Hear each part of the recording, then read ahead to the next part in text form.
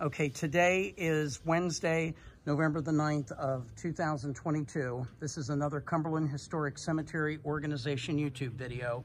We're here in Fort Ashby Cemetery. The cemetery is located in Fort Ashby, West Virginia. This monument that you're looking at was installed this past Saturday, November the 5th of 2022.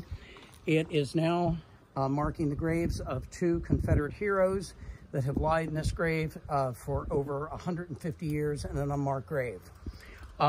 Oswald Foley and Dr. Ophiantum, they were killed in 1861 just south of this location near the Potomac River in an area called Kelly's Island. They were shot by Union forces near the Potomac River, and they were brought here by the Confederate forces and buried very quickly as the Confederate forces continued on to Romney, West Virginia, which is south of this location. This monument was erected by the Cumberland Historic Cemetery Organization and the Sons of Confederate Veterans, the McNeil's Rangers. This is another information monument which tells the great history and heritage of our great nation, the United States of America.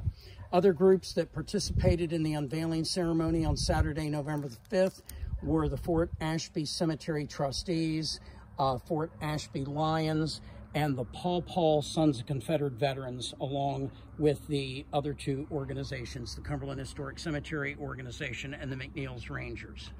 And this is the latest designated and protected gravesite of the Cumberland Historic Cemetery Organization.